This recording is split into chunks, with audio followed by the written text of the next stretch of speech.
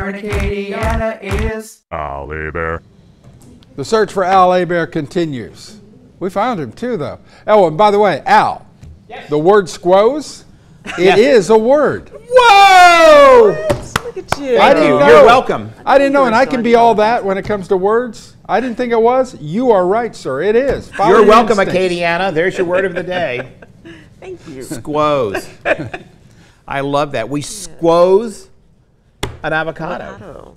You did a great job, too. I mean, yeah, it's not. We're going to use that a lot more. Yeah. So now that we have our squoze and avocado, Nina, what's next? Yeah, so we did add some sun-dried tomatoes, and me and you were talking during break, and sun-dried tomatoes haven't always been a thing. Right. But they definitely are now. It has such a flavor because this sun-dried tomato has herbs in it. Oh, nice. Garlic, salt, and it just brings that extra oomph to You know what confuses me?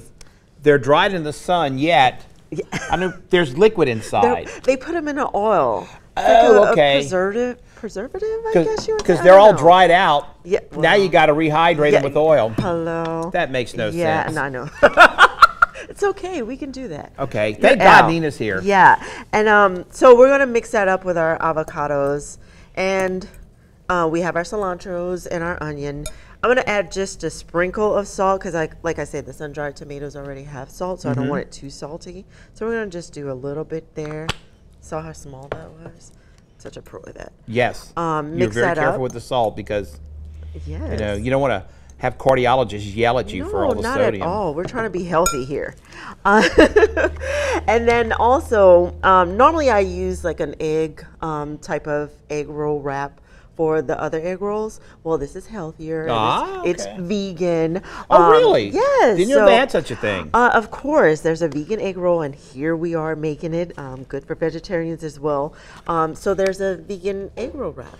I love that. So you'll see at the bottom here, it's eggless.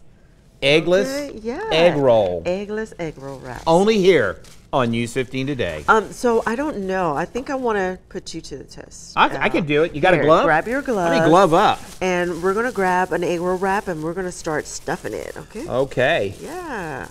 These are great gloves. I could remove a spleen with these gloves. Okay. Can you now? You're so talented, El. You know, I try. Of course, they don't allow me to remove spleens, but... Oh my gosh. No, they should. You know, we're going to talk to them about that. If I can do this wrap, maybe I'll get my medical license back. Yeah, and so I'm not going to add too much to it because I don't want you to. So it's chunky. It's a little chunky. Yeah, it's a little chunky because we kind of cut it up funny. But that's okay. So you're going to take this bottom half here. Okay. Fold that over and tuck it in. Tuck it in. Awesome. And then you're going to grab your water. You're going to take a dab of water and you're going to put it on the sides. Okay. And this is going to act like glue? Yes, and here as well. Okay, we got about 30 seconds left. All right.